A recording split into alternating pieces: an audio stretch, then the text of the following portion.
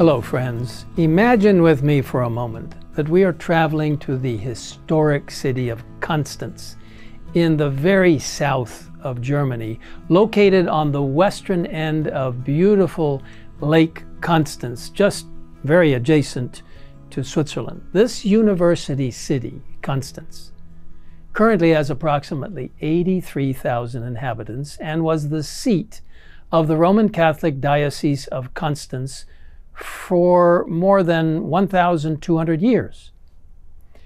Today, if we walk just a short distance from the old city, we come into a fairly modern neighborhood with houses lining the paved street and a park bench and several benches situated nicely on green grass. And walking down the street, our eye catches a small island of greenery in the middle of the road.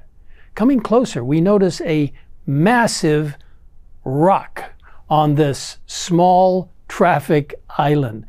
Carved in gold lettering on one side of the rock, we see the name Johann Huss, that is Jan Hus or Hus.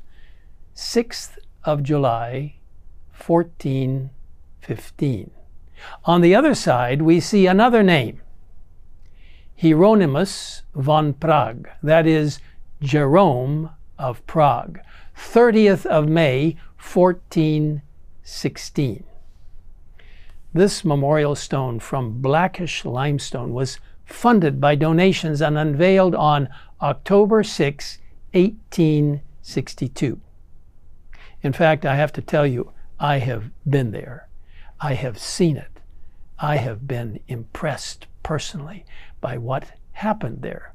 You see, each year it is the site of an annual commemoration of Jan Hus, and Jerome of Prague. Who were these two men, and why are they commemorated with black limestone? Huss and Jerome, like Wycliffe, were forerunners of the Reformation. Their work spread across Bohemia, a country now known as the Czech Republic, and beyond, as they brought the saving truths found in Scripture to thousands across the European continent. Jan Hus was born on July 6, 1373, into a peasant home. His father passed away soon after Jan's birth, leaving his poor widow to raise their son alone.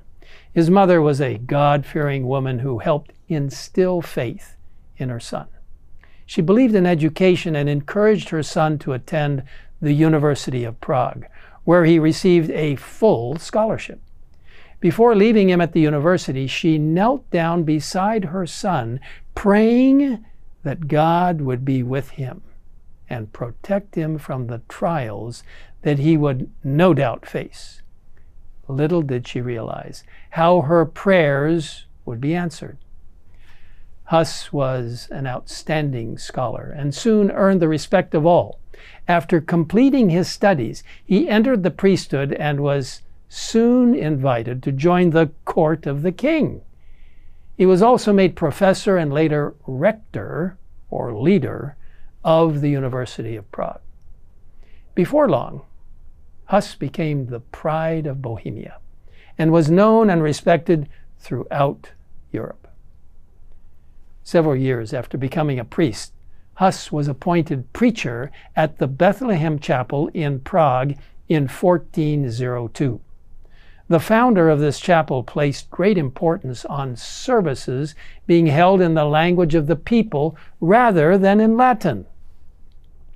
Conducting services in the Bohemian language had been a common practice, and the Bible was translated into that language very early.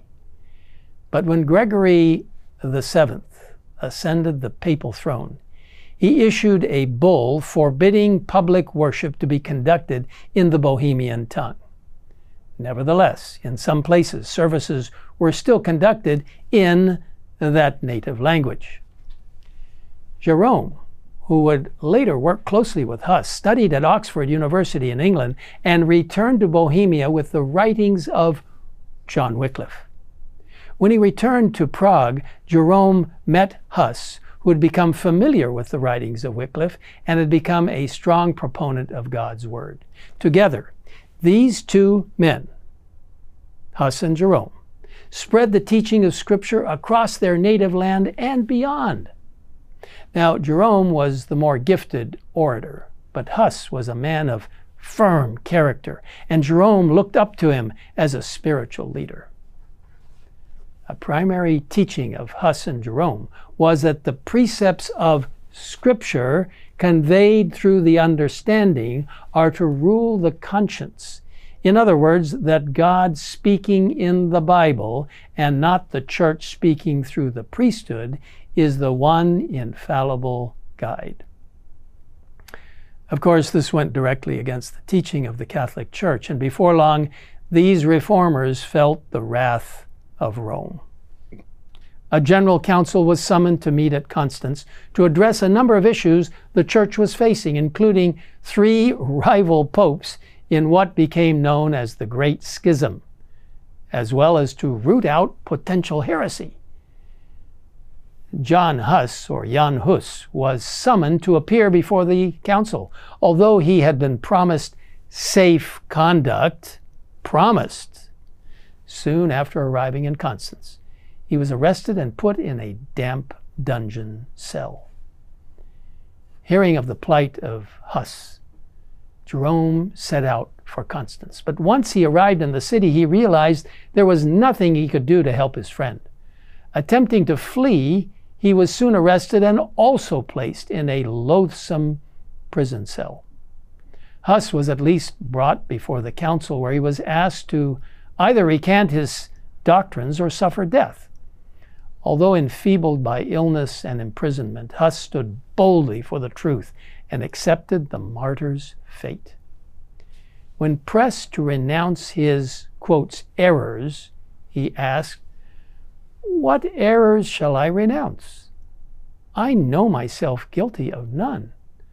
I call God to witness that all that I have written and preached has been the view of rescuing souls from sin and perdition, and therefore most joyfully will I confirm with my blood that truth which I have written and preached." He was condemned and taken to the stake in a place located just outside the city. When the flames kindled about him, he began to sing, "Jesus, thou Son of David, have mercy on me," and so continued till his voice was silenced forever. After spending several excruciating months of torture in the dungeon, Jerome met the same fate as Huss and was burned in the same spot just outside the city, where the Black Rock stands today in silent witness of these two martyrs, even as passengers and cars go by, people not even realizing what had happened there. Even the enemies who witnessed the execution of these two men were struck with their calm bearing. A strong supporter of the Pope described it this way: "Both bore themselves with constant mind when their last hour approached. They prepared for the fire as if they were going to a marriage feast. They uttered no cry of pain. When the flames rose, they began to sing hymns, and scarce could the vehemency of the fire stop their singing." Friends, today we have just scratched the surface of the story of these two great godly men. Men that personally I look up to and appreciate for their loyalty to God. I strongly encourage you to read more about them in chapter 6 of the inspiring book, The Great Controversy. If you do not yet have a copy of this marvelous book, you can download your free copy at greatcontroversyproject.org today. As we consider the faithfulness of Huss and Jerome and many others who have been martyred for Jesus. Let us remember the beautiful text of Hebrews chapter 12, verse 1 and verse 2. Therefore, we also, since we are surrounded by so great a cloud of witnesses, let us lay aside every weight and the sin which so easily ensnares us, and let us run with endurance the race that is set before us, looking unto Jesus, the author and finisher of our faith, who, for the joy that was set before him, endured the cross, despising the shame, and has sat down at the right hand of the throne of God. Let's pray together just now. Father, thank you for inspiring these great reformers, Huss and Jerome, to not only stand for truth, but even to die for truth, and to die singing praises to you. Lord, help us to be as faithful as they were. Give us fortitude as we look to the future and challenges that we will face as people attempt in some way to dislodge our belief in the holy Word of God and the Word alone, not human tradition, not humanism, not ideas of philosophy, but only the Word of God. Help us to be true and loyal to your Word, as Huss and Jerome and countless others were. Thank you for their example. Live within our hearts through the Holy Spirit, and help us to stand for you and Bible truth. In Jesus' name we ask it. Amen.